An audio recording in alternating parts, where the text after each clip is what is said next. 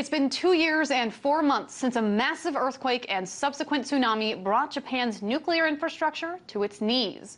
The world watched as the Japanese government tried to contain the radioactive materials from spilling out by the gallons into the Pacific Ocean. We watched as elderly Japanese people volunteered to wade into that toxic environment, sacrificing their own lives in an attempt to stop the leak and to save the country. But today we are getting news that the leaks continue.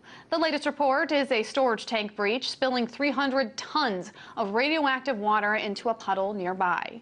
The leak is separate from the one that we reported about last week, if you remember that one.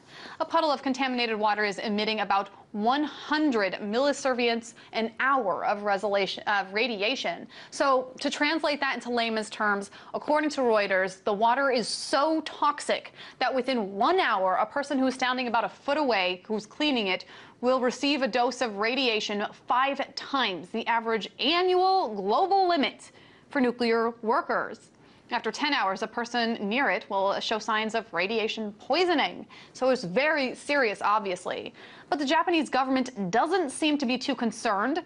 They call this incident a level 1 out of 7 on the international scale of radiological releases, meaning that it's not very serious. Japanese officials say that they are working to correct the problem. They insist that none of the contaminated water has reached the Pacific Ocean.